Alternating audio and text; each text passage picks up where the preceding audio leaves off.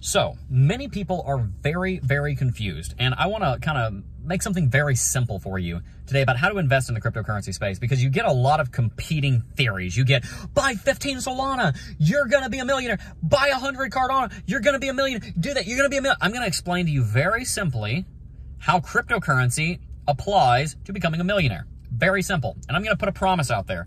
If you follow the steps that I'm going to be teaching over the course of the next decades here on this channel, I can turn just about any one of you into a millionaire if you actually follow the advice that I'm going to give you with money. I'm not giving you specific financial advice. I will not tell you what to buy.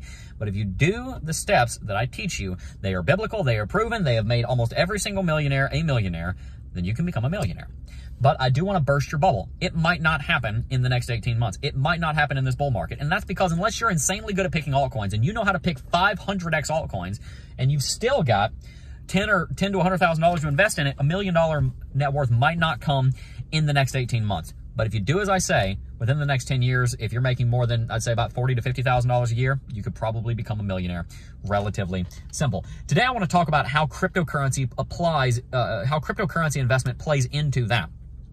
We've been talking about this week how Bitcoin could go under a drop to around $48,000 to $50,000. Ever since Monday, we've been talking about that, and since then, Bitcoin has stagnated a little bit. A few cryptocurrencies have absolutely moonshot this week. Uniswap's a big example. There's low liquidity. It jumped almost 50% in the span of just a few minutes, up to over $11.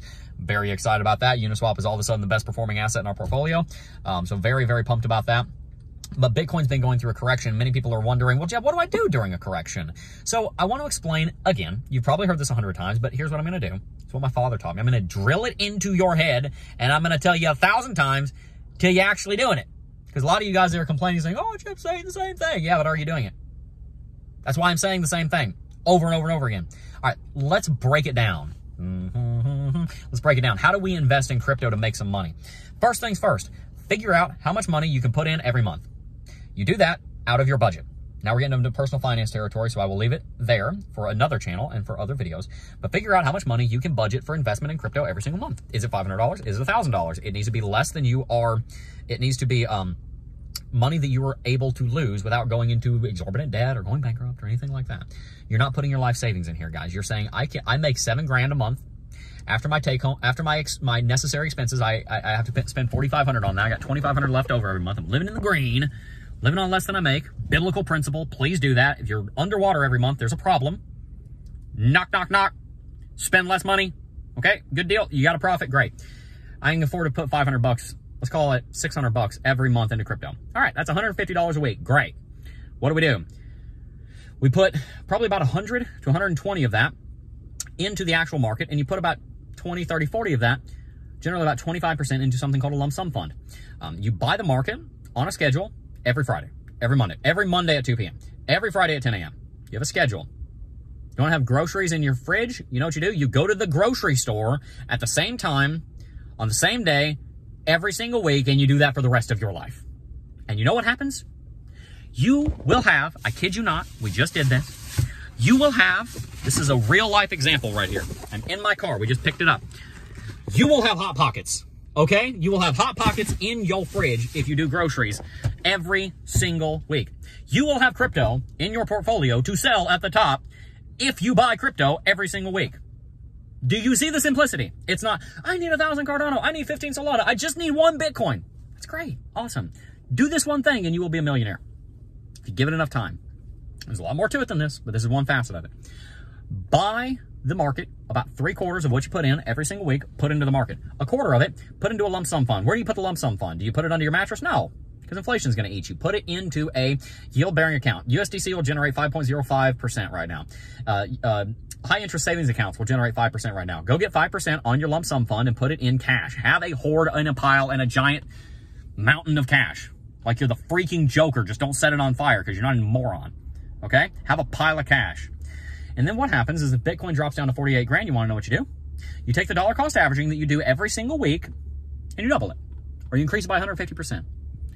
You increase it based on how deep the cut is. If Bitcoin dropped down to $38,000 tomorrow, then you double that sucker. And where does the money come from? Because you can't just double the amount that you put into the market based on your monthly income.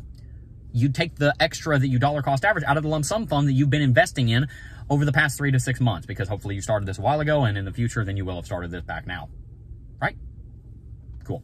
So every week, put 3/4 of your money into your altcoin fund. I'm going to buy 10% of it's going into Bitcoin, 10% is going into ETH. I'm going to put 5% into Cardano. I'm going to put 5% into Cardano. Here's my altcoin investment strategy.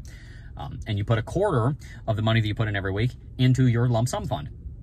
And now, instead of putting $100 every week into Bitcoin, it drops down to 38. I'm putting 200. Where's the money coming from? Well, it's coming from that money that you put in that yield-bearing savings account, or in the yield-bearing staked USDC or some kind of stablecoin. That's what you do. What do I do, Jeb, if Bitcoin drops down to 48? That's what you do. It's not, you just need 15 Solana, guys. You just need 100 Solana to become a millionaire. There's a lot that goes into becoming a millionaire. And you know what? It's not just about picking the right freaking altcoin. We have got to stop saying, if I just buy this one altcoin and I buy enough of it, I'm going to be a millionaire. Well, you know what? You might be a millionaire. And you know what might also happen? Because you didn't learn how to manage your finances, you're going to lose all of it. Okay? You know how many people I know became millionaires and now they are not? Because on the way up, they didn't learn how to manage the millions. They just got kind of lucky. And then they lost all of it because they didn't have to build the principle. They didn't have to build the practices that to make themselves a millionaire. In other words, get rich slowly and you'll probably keep it. It can happen relatively quickly. But I want to promise you something about the systems that we teach. They're not necessarily easy. And they are not necessarily quick. But they are relatively simple and they are 100% proven.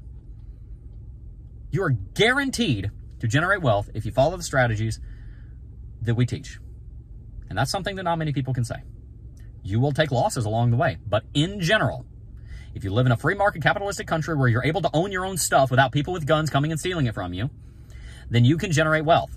And part of that is dollar cost averaging into the market, dollar cost averaging into a lump sum fund, and then when the market goes down, you buy more. So long as it going down is just because people got bored of it.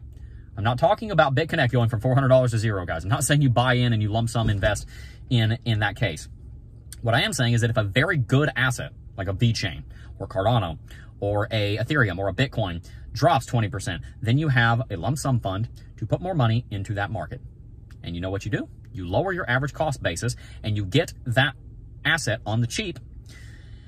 And then you have a system and a strategy that plants seeds for you automatically so that you can turn around and harvest the fruit of that crop when you start hitting all-time high and breaking well above it. The idea is to, with as low risk as possible, invest as low as possible and sell as high as possible for consistent returns every time a market goes through a bull and a bear market. You do the same thing in the stock market, by the way. If you want to learn more about this, make sure to subscribe to the channel. We've got a lot of educational content coming out, guys. Our plans are like this tall. We've got so many things that are coming that are going to teach you guys how to be ridiculously successful with money. So stay tuned. Got to go for now. Looking forward to seeing you on Monday. Peace.